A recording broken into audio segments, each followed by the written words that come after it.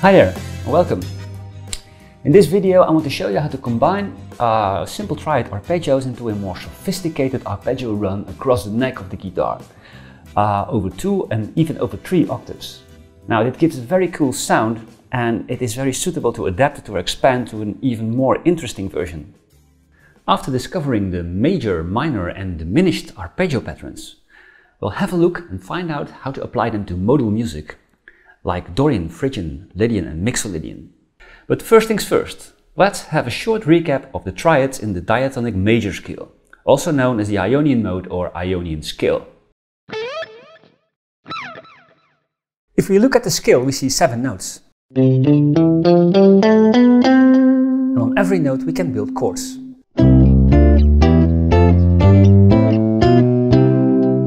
The most basic form of chord is a triad, which originates by stacking 2 adjacent third intervals.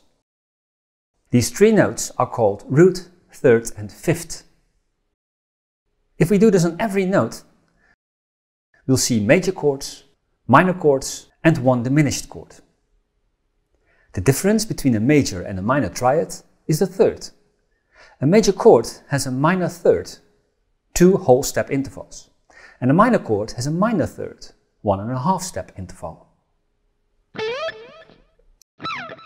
An arpeggio is a chord in which the separate notes of that chord are played in an ascending or descending order. You can play arpeggios in many different ways.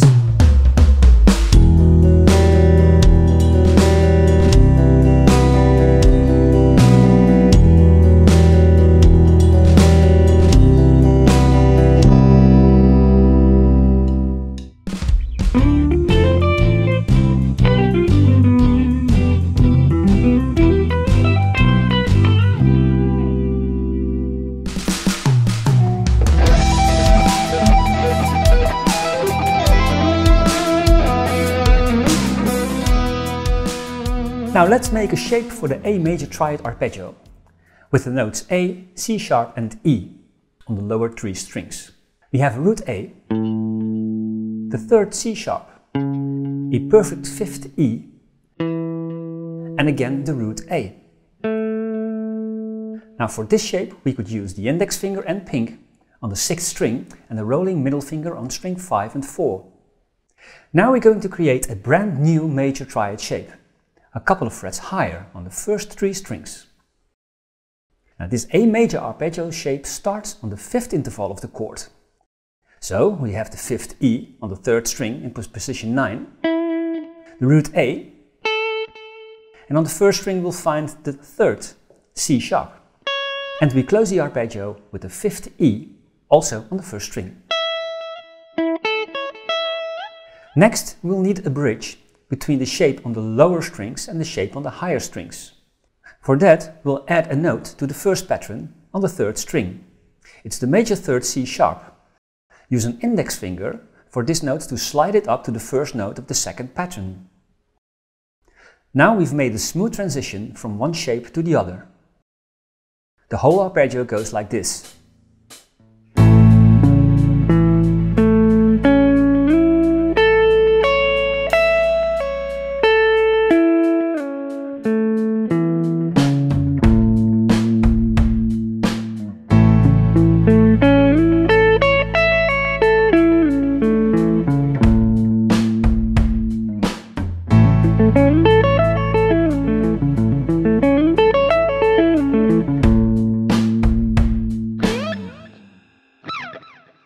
What we did for the major shape, we will do for the minor shape, just by lowering the 3rd interval to a minor third instead of a major third. Life can be so simple. So now our lower minor pattern looks like this. It's important that you don't alter the fingering. Use exactly the same fingering like you did in the major version of this pattern. This makes it much easier to change from the major triad arpeggio to the minor version. The whole arpeggio over 2 octaves goes like this.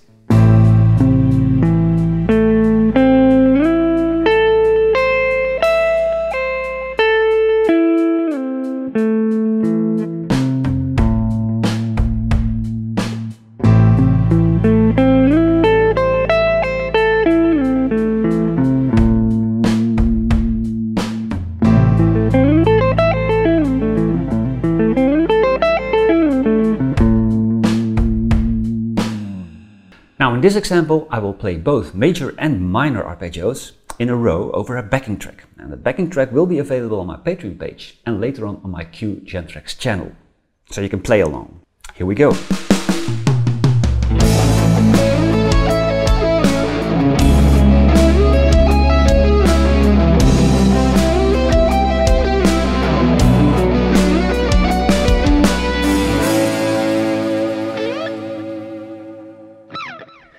Although it's not specific for this arpeggio, the pattern lends itself perfectly for some modal twists. We could combine two of these arpeggios to outline a modal sound. We'll have to find the characteristic chord combinations for a certain mode and play the chords with our arpeggio shape. So here are the chords in the modes compared to the major and minor scale, except for the Locrian mode. If you look closely, you will discover chord combinations that are unique for this particular mode. Only in the Dorian scale we'll find a minor tonic with a major fourth degree. The fourth degree bears the characteristic note for this mode, the raised sixth. So playing these arpeggios, or part of the arpeggios, after one another, will create a Dorian sound.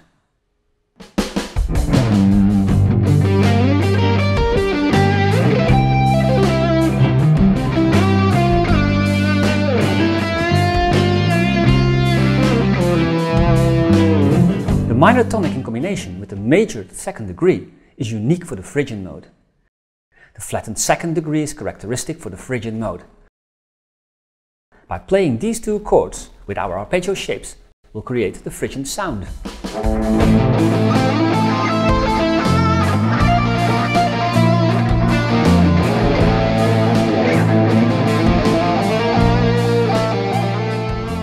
A major tonic and the major second degree is unique for the Lydian mode. The major second degree bears the characteristic note for the Lydian mode, namely the raised fourth degree. Playing the arpeggios of these two chords gives us a Lydian sound.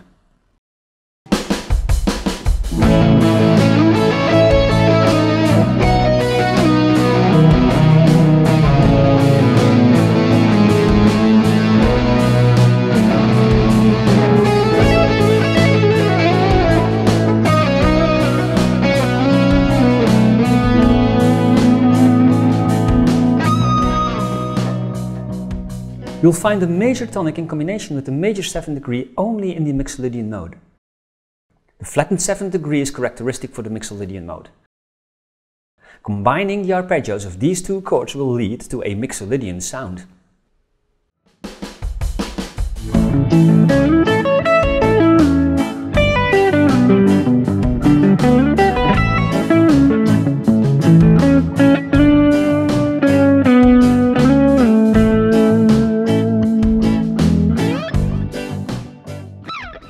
We could let the arpeggio span even more frets, up to 3 octaves. We'll take the G major arpeggio as an example. The principle is the same, only now we need an extra slide to connect the arpeggio to the new third pattern, which looks like this. The B on the second string with the middle finger, the fifth on the note D on the first string with the index finger, and the root G on the first string with the little finger. So start with the pattern on the lower strings, like we did before, and use the note on the third string to slide up to the next pattern, and play the first two notes of that second pattern, then slide up again to the third pattern, and end the arpeggio on the root note on the first string. The way back is exactly the same.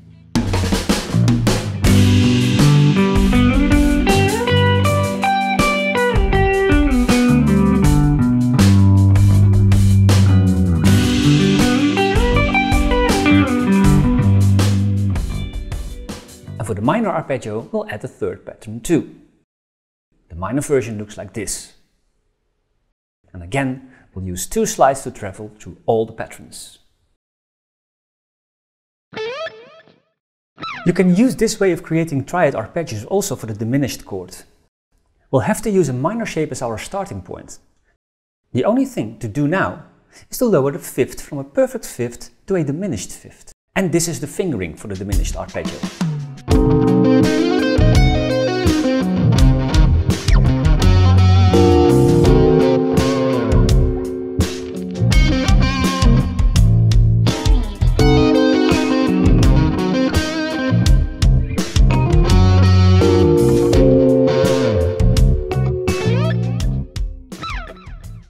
Superimposing arpeggios over other chords is a powerful technique to create some awesome sounds.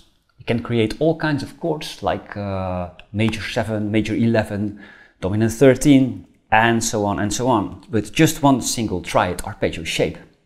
For instance, if you play a D major arpeggio over a G major chord, then the result will be a G major 11 chord. Amazing, right? I will do a tutorial on this subject very soon.